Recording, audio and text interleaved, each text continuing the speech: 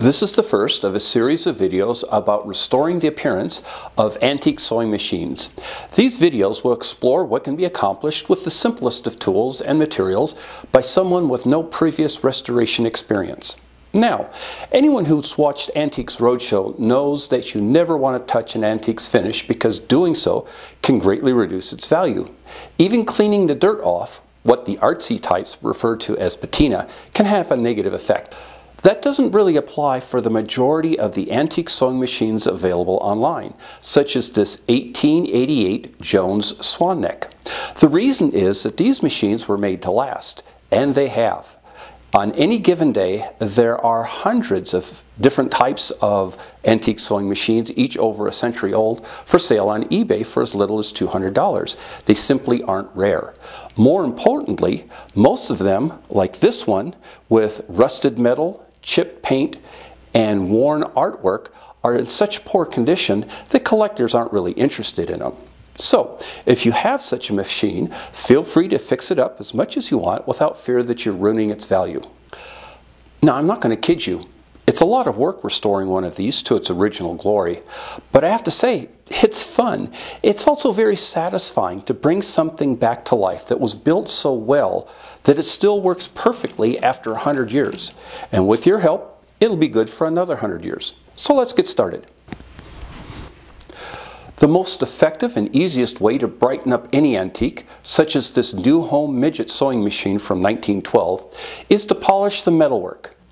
While some pieces have to be done by hand because of their shape, using an electric drill to spin some of the round pieces while you press sandpaper up against them really speeds things up. Let's show how to do it with one of these spool holders. My favorite tool is this electric drill mounted in a frame built out of scraps of plywood. But you don't need anything this involved. A drill held in a vise just to give it some stability, or even a rechargeable electric drill with a flat bottom, also for stability, works just as well. Chuck the threaded end into the jaws, being careful not to over tighten. You don't want to crush the threads. Then, starting with a piece of 400 grit sandpaper, work it back and forth.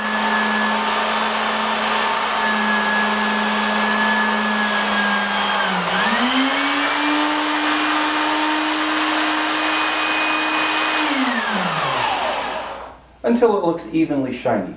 Now at this point you may need to reevaluate. If you notice that there are a lot of deep pits, you may have to go down to 220 grit sandpaper and get those out. Otherwise, like in this case, it's looking pretty good. It just needs some more work with the 400 and we'll be able to go on to finer grits to a better polish. Oh yeah, and don't forget, work the end too.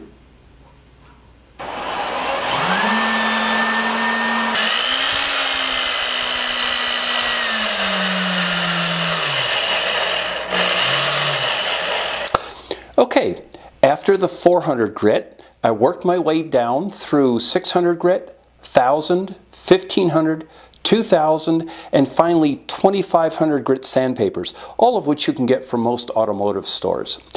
This is a really good finish, almost optically pure. But if you want to go that extra mile and have something really gleaming, you can finish it off with a set of micro mesh sanding cloths. This is super fine stuff. I start with 4,000, 6,000, 8,000 and finish with 12,000 grit. When you're done with this, it'll be absolutely mirror perfect. It'll look like it was freshly chromed.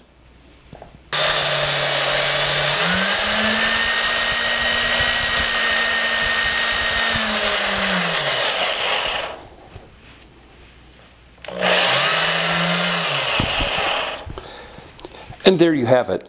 Now I'm sorry I don't have a close-up lens available to show you just how bright this is, but it looks absolutely perfect.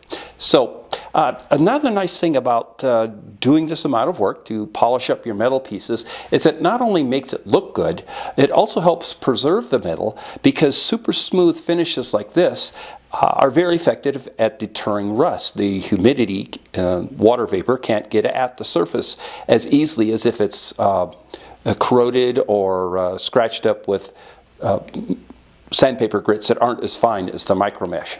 So total time to polish this little rod up, 5 minutes, and it was fun, thanks to using an electric drill to spin it. If I had to do this by hand without the drill, you're probably looking at half an hour.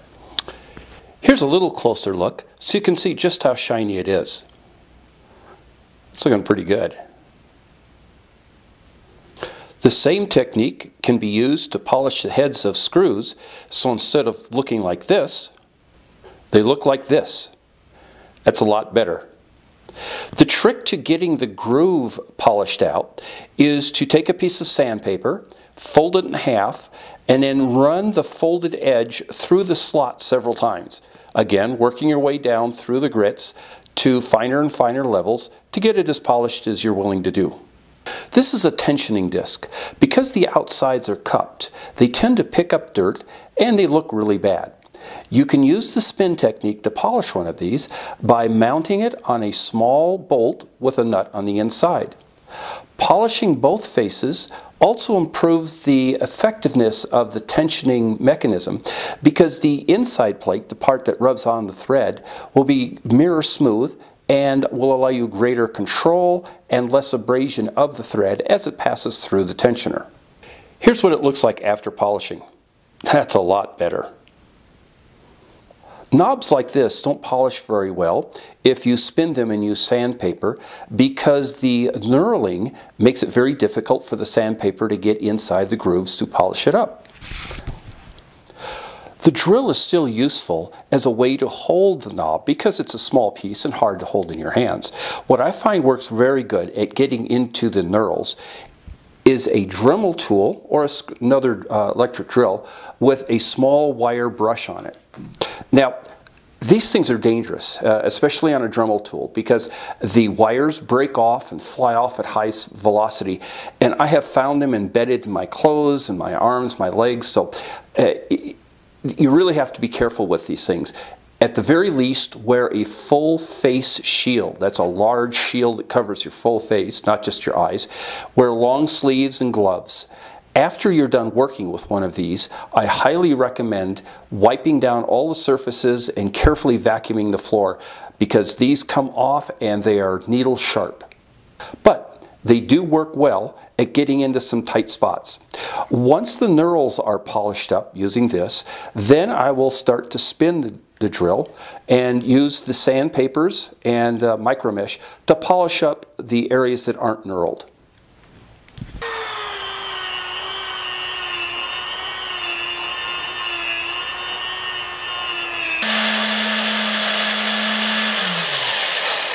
All right, let's take a closer look and see how she turned out.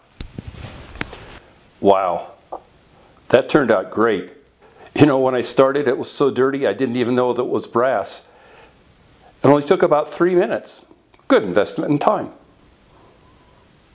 Another use for the drill is to hold on to these small pieces that are curlicues. These are called pigtails and are used as thread guides. With it secured in the jaws, you can thread a thin strip of sandpaper through the hole and moving it back and forth, polish the inside. This is pretty important because like the thread tensioner discs, the thread runs through here, and if the inside is rusted and rough, it can abrade the thread. In case you're wondering why they didn't make these things out of stainless steel so they wouldn't rust, it's because the stainless steel didn't become into major production until the 1920s, decades after most of these machines were made. If you want to, you can actually make these out of 14 gauge stainless steel. All you have to do is make sure that the wire you buy has been annealed so it bends easily.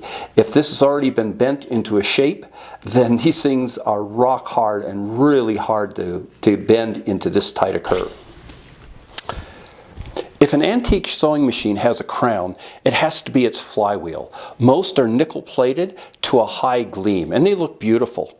The problem is because most of these have been used or abused for over 100 years, these wheels become highly corroded. For example, this 1893 Bradbury was so heavily corroded and pitted that this looked absolutely brown.